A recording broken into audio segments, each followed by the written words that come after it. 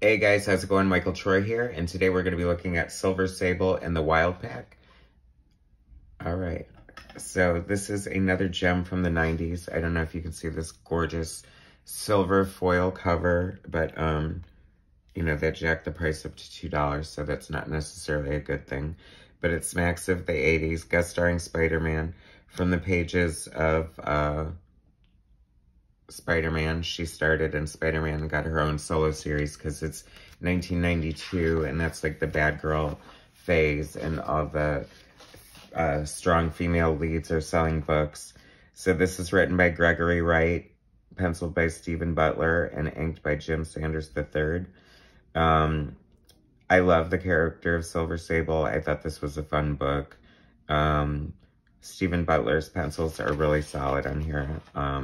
I don't know what else he did before or after this, but I thought he did a great job in this, and I forgot how far this book went, but I did collect it for probably longer than I should have.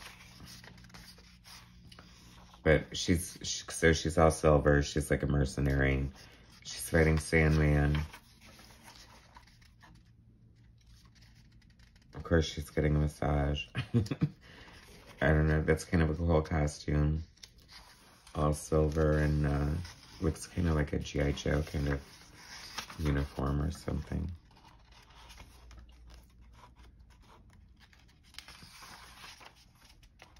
She's battling Hydra. See, I mean, there was a lot going on in single issues in comic books back in the day.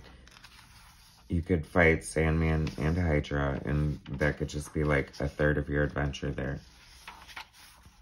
So anyway, that was just a quick look. I don't know if you remember Silver Sable. Just a little blast from the past, a spin-off of, oh, no pun intended, the web spinner, Spider-Man. So I don't know whatever became of her. I don't know where she is in current continuity. If you guys are fans of Silver Sable and know where the heck she is, please let me know in the comics. I'd be interested to know what's going on with her, if anything.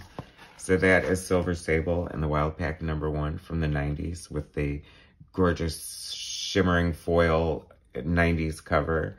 Anyway, please subscribe to my channel. Thanks for watching. Hit like and I'll bring you more content later. All right, thanks guys.